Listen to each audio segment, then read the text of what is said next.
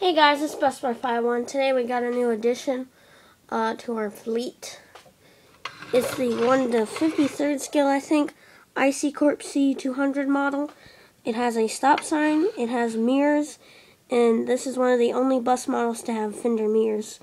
It's got a cross arm, which doesn't come out, which is cool that they put that there. But anyways, it's an IC Corp C200. It's got really nice details. There's the MaxForce thing, even though you can't see it. It's bus 304 to 03.